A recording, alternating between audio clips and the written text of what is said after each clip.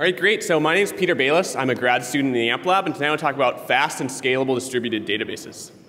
So if we look at big services today, say the Twitters of the world, when users perform actions, say our user here follows Justin Bieber, this follow action has to go somewhere.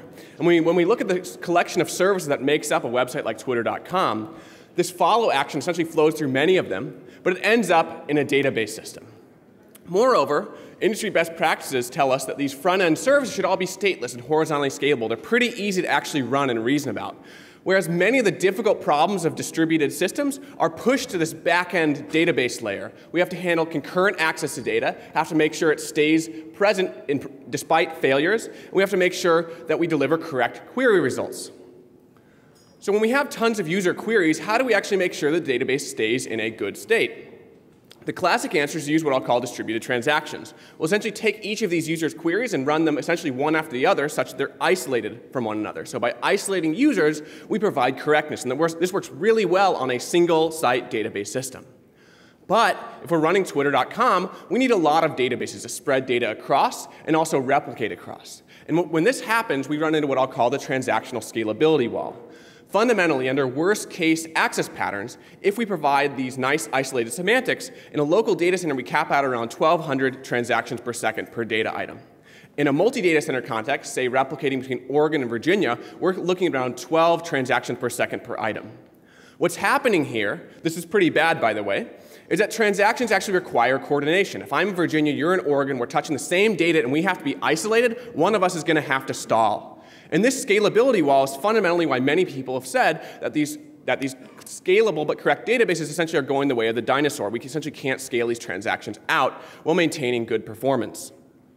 So if there's this dichotomy between correctness and scalability in the popular conception of the way we run databases today, we want to challenge this and say, well, it's not really correctness versus scalability. The problem is really this transactional abstraction versus scalability.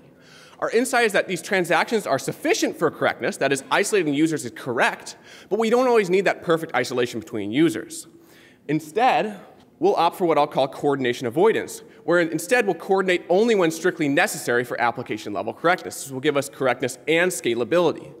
Now, the secret behind how we're actually going to decide when it's required to coordinate is that we'll ask applications for a specification, for essentially what we'll call invariants that describe valid states of the application. These invariants will determine when coordination is needed and how much of it is needed. So as an example of an invariant, if we're on Twitter.com, we might want the invariant that user IDs are unique, such that, say, Justin Bieber has one ID and I have a different ID. If we had the same ID, a user comes along and tries to follow Justin might end up following me instead. This is a bad user experience. At a high level, the way that we accomplish this and the way that we decide if a set of invariants is coordination free is we essentially examine abstract executions of database states. So if we have a single database and we have multiple users that want to concurrently perform operations on it, we need to decide when it's safe for them to essentially branch multiple copies of this database and subsequently combine them into a valid database state. We can label the invariants as either coordination free or not, and those that are coordination free will ensure that correctness is always maintained over all copies of state, and moreover, at the end of the day, the database is essentially agree on a common value for each data item in the database.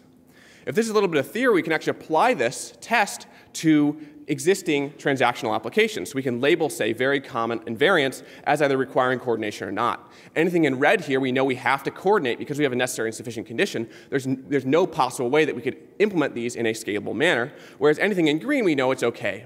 And briefly, we've essentially applied the techniques from the green to, say, challenging transactional workloads like TPCC. Oracle currently has the world record at 500,000 transactions per second. And when we implement them in a coordination-avoiding database prototype, we're actually able to scale it pretty well. So at 25 servers, we're almost as good as Oracle. Of course, since we're coordination-avoiding, we can continue to scale this workload. So indeed, as we scale from 25 servers to 100 servers, we find that we're not only able to match Oracle's performance, but essentially get 3 times the world record performance for this particular application. If traditional database systems suffer from coordination bottlenecks, we can get around these bottlenecks by actually understanding what applications require. Moreover, we can take these theoretical insights and actually build systems that actually scale under adverse conditions while providing correct behavior. Thank you for your time. I'm Peter Bailis.